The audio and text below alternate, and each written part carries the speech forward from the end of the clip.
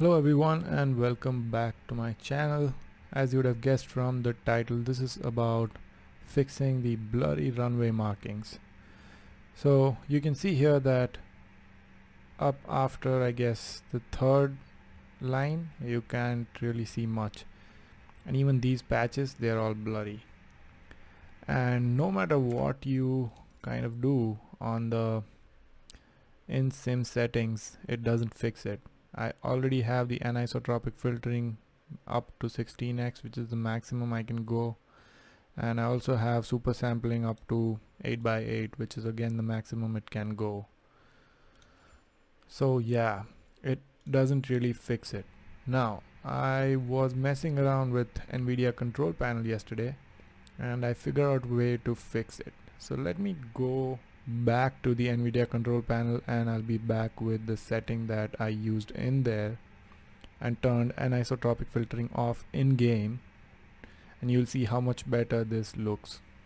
Right, now to fix this problem, leave the sim alone, open your NVIDIA control panel, go to manage 3D settings, go to program settings, make sure you've selected Microsoft Flight Simulator here, and then go down to anisotropic filtering in here.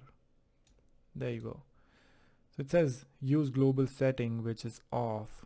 I'm going to turn that up to 6x and then hit apply. Ignore all the other settings, you don't have to match them with mine. I'll do a separate video on going over each of my NVIDIA control panel settings. So don't worry about that for now. Just change this to 16x and then load up the sim again.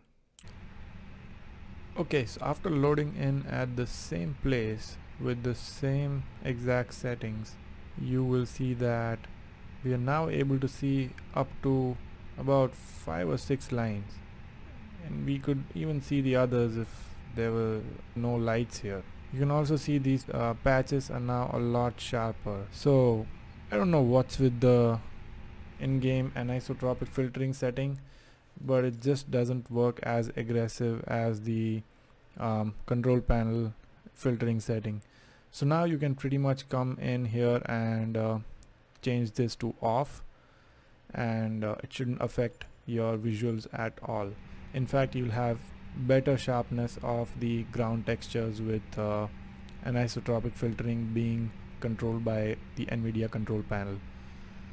Okay, so that's what I wanted to let you guys know. I was messing around with it last night and figured this out.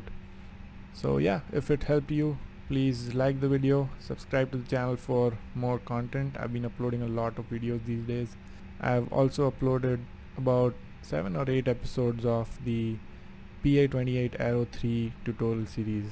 There's a lot of detail involved in that, so if you're into that kind of aviation content, please stick around and subscribe to the channel. Thank you for clicking on this video and watching it, and see you on the next one.